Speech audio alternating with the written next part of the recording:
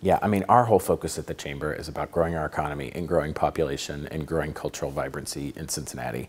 And I feel like Black Tech Week hits all three of those priorities perfectly. The attendees who are here are the talent of the future across the globe.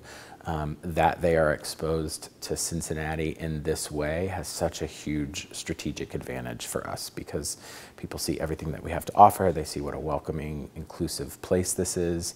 They see how you can have a lifestyle here that allows you to see and do so much, and it makes people want to be here.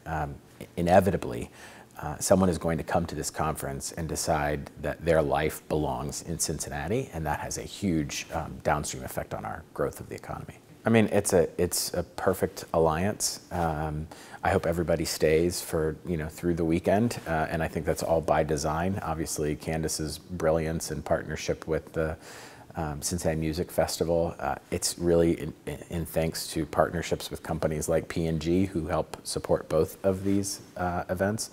But what you'll see at the festival this weekend is it's one of America's oldest and longest running, most influential music festivals.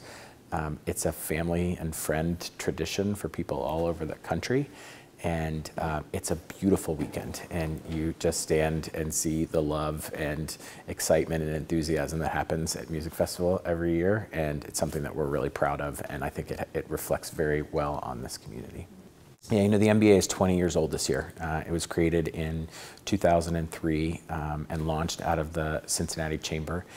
It focuses on growing and scalable Black and Hispanic-owned businesses. And Cincinnati does very well in terms of large-scale Black-owned businesses when you compare us against our peers, whether it's construction firms or firms that supply to Procter & Gamble or management firms. And that is in large part due to the work of the Minority Business Accelerator, the MBA.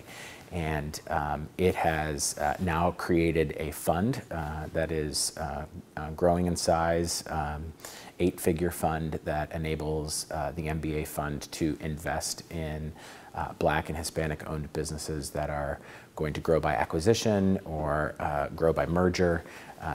And what that does strategically is grow wealth in those communities, and that is the entire purpose of the MBA.